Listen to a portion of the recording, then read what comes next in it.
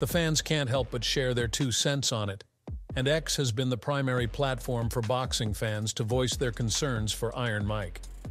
One of the fans stated, "Just cancel the damn fight, man. I can't watch this legend get punched by a juice bottle." A second fan tweeted, "Hopefully Mike is okay, but the fight is off and the Jake Paul circus moves on." It's good to see the fans concerned for Tyson's health. However, if the fight does happen, then it could go either way.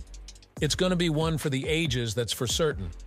All you can do for now is pray that Mike's healthy enough to still be part of such a huge event. This fight is Mike's chance to make a statement. The whole world is going to tune in to witness this battle. It's going to be 8 rounds of boxing madness, and that's if either one doesn't hit the floor earlier on. So that's all from today's video. If you enjoyed it, remember to leave a like, subscribe, and ring that bell icon so you never miss our upcoming videos.